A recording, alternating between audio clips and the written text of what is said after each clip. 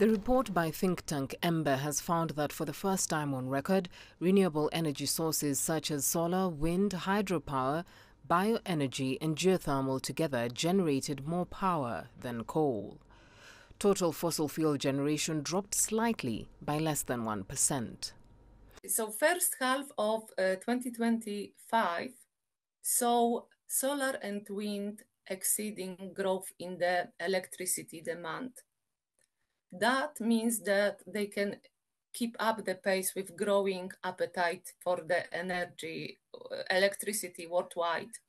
So this is important because this indicates that fossil fuels no longer need to grow to meet our appetite for electricity.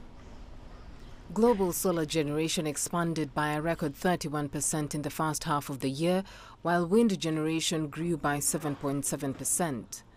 Solar and wind generation increased by more than 400 terawatt-hours combined, which was more than the overall global uptake in the same period. Even as demand for electricity skyrockets, the findings suggest it is possible for the world to wean off polluting sources of power with continued investment in key clean energies.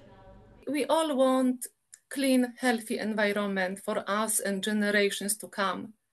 So this is turning point when we see emissions plateauing. We can expect now them going down. We can expect, end of this fossil fuels growth. The firm analyzes monthly data from 88 countries representing the vast majority of electricity demand around the world.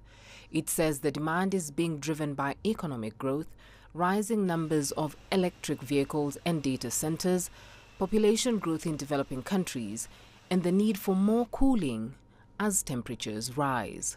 Beryl Oro, CGTN.